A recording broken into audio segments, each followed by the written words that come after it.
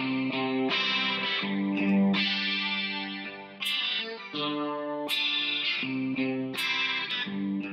students are based in Borrego Springs for 2 weeks while doing the course with a focus on water and energy through the lens of the Southern California desert. This course happens to be run as a summer Problems Without Passports course.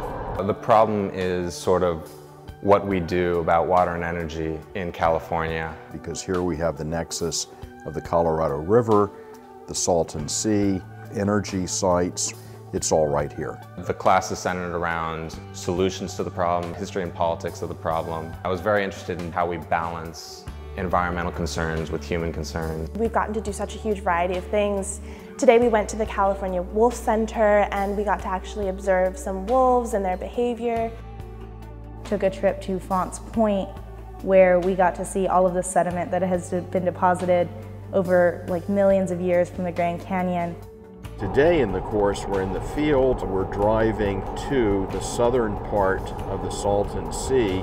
So we have the Salton Sea, this huge mistake, this huge accident that happened after a flood in the Colorado River flooded the Salton Basin. It was being fed by agricultural runoff from the Imperial Valley and stuff.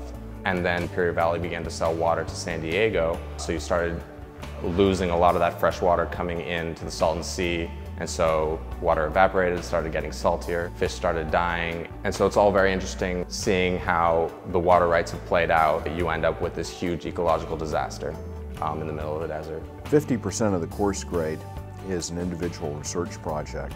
A class like this is very unique because it gives you the ability to do things that usually only graduate students do.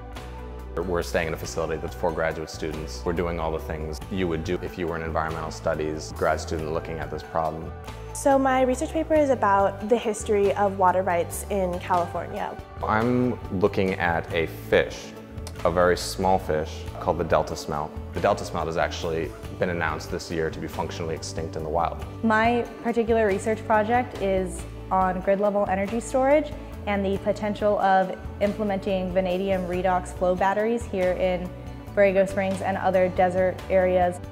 Looking at this history of the development of this system is essential to taking any steps towards reform. You're looking back in order to look forward. The students are living together and cooking together, and so we've got a really unique bonding experience, sort of a 2-week big extended family.